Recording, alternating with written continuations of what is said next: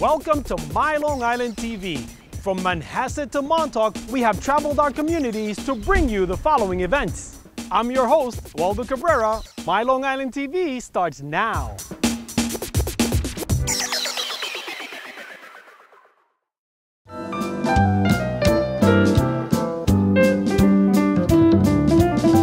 This is our third annual There and Back, a celebration of survival, and our theme is Downton Abbey. So that's why you see women dressed in 1920s outfits and some Edwardian outfits. But the surprise tonight is our fashion show, which we have actual vintage clothing from Edwardian times through the 1920s, many of it made in Europe, and it would be what you'd see Lady Mary wear. No Surrender Breast Cancer Foundation helps women from the moment they're diagnosed through every step of their treatment, taking them through what need to wear to surgery, what they should eat the day of chemotherapy, and then how to live the best life after cancer. And the proceeds for this event, as all of our events, go to our Before 40 initiative, which helps women who are young and African American get screened for breast cancer because they are more likely to get triple-negative breast cancer before the age of 40. But people tell you that don't get a mammogram until after 40.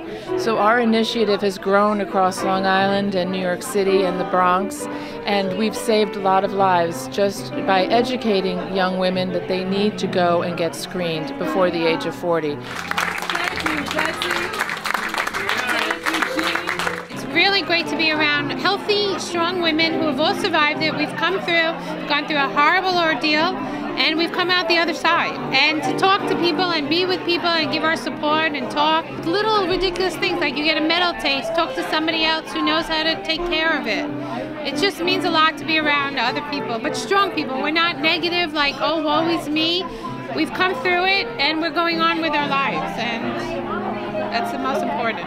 I'm a 3-year breast cancer survivor, and Gina and I have the same reconstructive surgeon, Dr. Israeli, who's fantastic. That's how I met her, and I told her that I wanted to do something to give back. Well, just the name alone, No Surrender, is telling.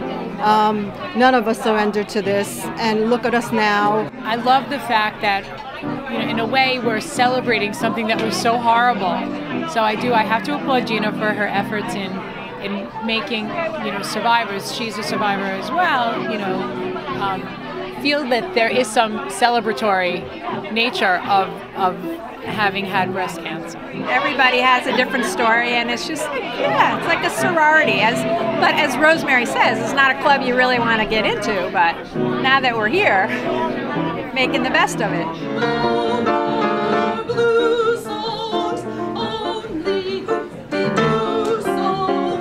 As it's been described to me, I'm being honored as a 12-year cancer survivor, a community activist, and acclaimed vocalist.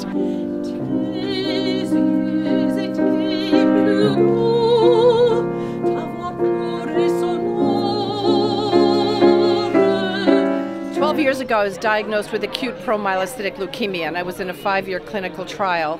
And I came through it, and I'm in the first group of survivors, long-term survivors, so it's a scientific breakthrough. How we're singing a love song, this music in the breeze when I'm with you.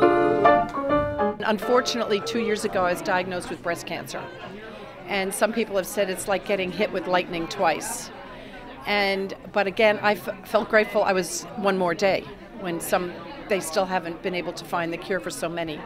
So each day is precious. I think it's amazing that we're finding ways to help survivors and offer quality of life. And that's the most important thing. That's why we're here tonight.